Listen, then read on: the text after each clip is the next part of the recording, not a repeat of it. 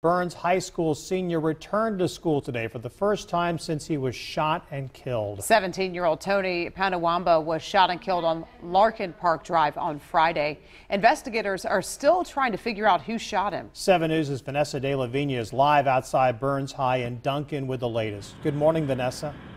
Good morning, Fred, Tracy. Tony was a senior here at Byrnes High School, and pretty soon here students are going to start making their way back to school for the first time since that shooting, with what happened to Tony on their minds. We spoke with one of his friends over the weekend who said Tony was a laid-back student who had a lot of friends, a pretty good guy there. Tony's friend Donald said he just couldn't believe it when he started getting texts about what happened Friday night.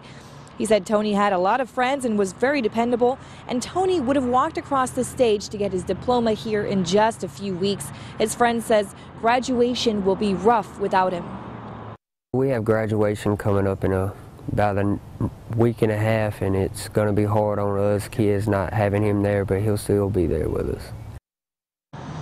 And Byrnes High School posted on social media offering condolences and prayers for Tony's friends and family.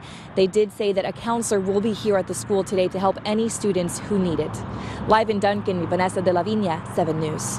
Thank you, Vanessa. A witness came forward to talk with investigators yesterday, and Tony's classmates hope this will help bring them a step closer to finding out who shot and killed their friend.